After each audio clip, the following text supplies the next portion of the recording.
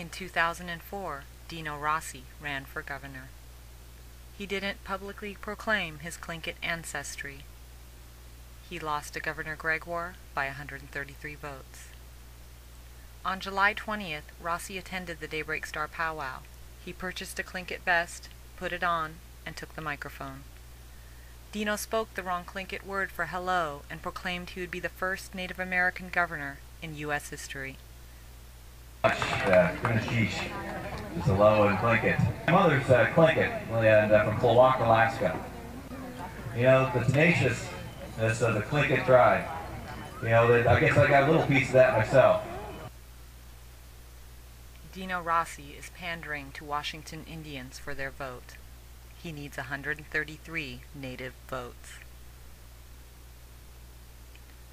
But the very same day, Dino Rossi accuses local tribes of money laundering. And he denounces Indian gaming, which has brought unprecedented economic success to Indian country. Here's where it comes down to what I wouldn't have done. The very key here is that she negotiated the biggest expansion of gambling in Washington state history, and out of 22 states of tribal compacts, the United States gets nothing. And now they've laundered a couple $100,000 to the state Democratic Party into her campaign. And now they've laundered a couple $100,000 to the state Democratic Party into her campaign. Do you support the expansion of tribal gaming if there would be revenue sharing? It depends on the deal. It depends if it makes sense. We already have gaming. You can't put toothpaste back in the tube. That's the big problem here. And if I had my choices, it wouldn't have been any of it throughout the state. Washington natives, don't be fooled by Republican Dino Rossi, the Fairweather Indian.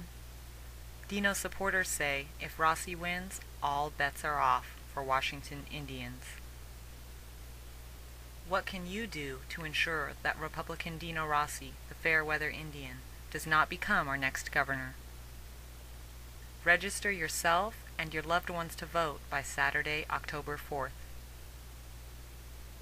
And on November 4th, don't vote for Republican Dino Rossi, the Fairweather Indian.